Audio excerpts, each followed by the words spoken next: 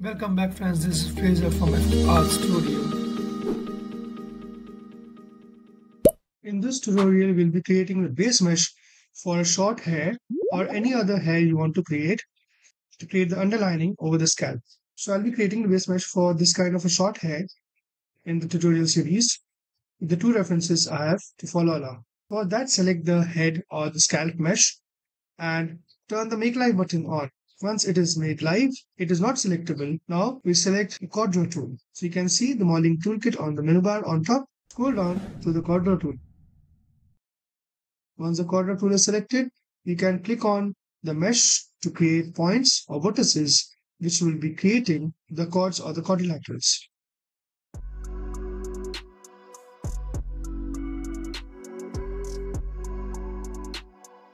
So you need to create at least 4 points to form one quadrilateral. So first I'll make the points along the edges from the front.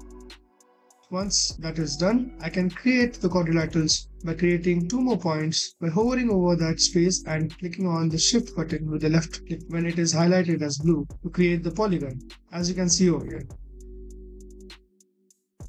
Going around the ears to the back.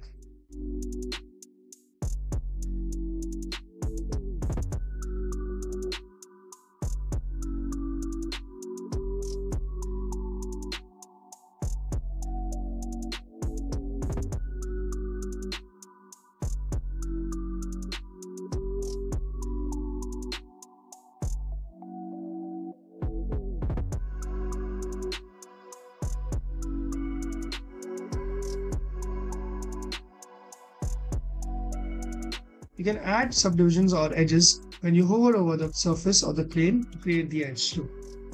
I am creating a relatively lower poly, mid-level poly.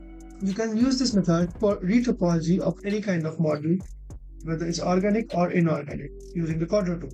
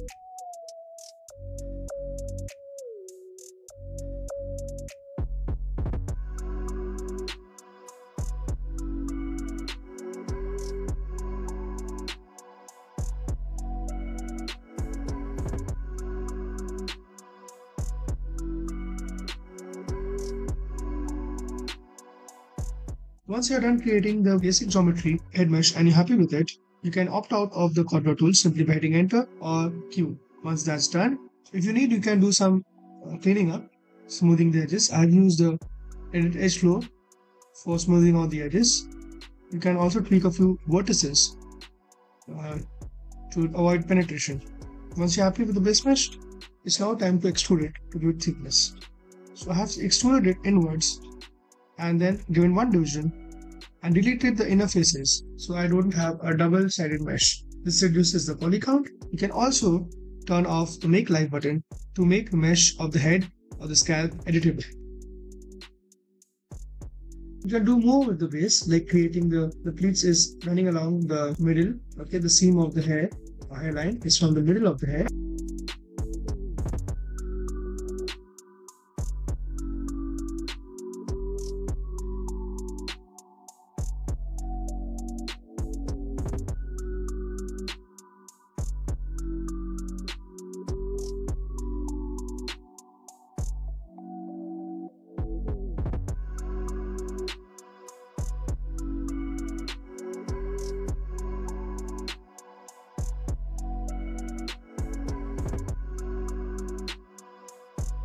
For this style, I'll be creating the template or a mesh underlining the bangs or the front hairs for this hairstyle. For that, simply I will extrude this front portion and give it some edges to make it nice and round.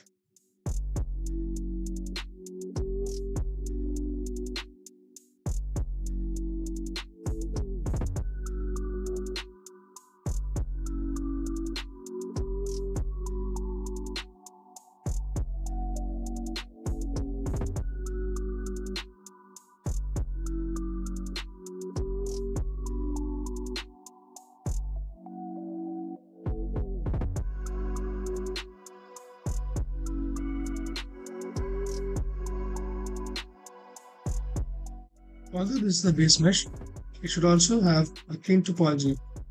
So don't forget to clean up the topology in all the basic using the basic tools and techniques.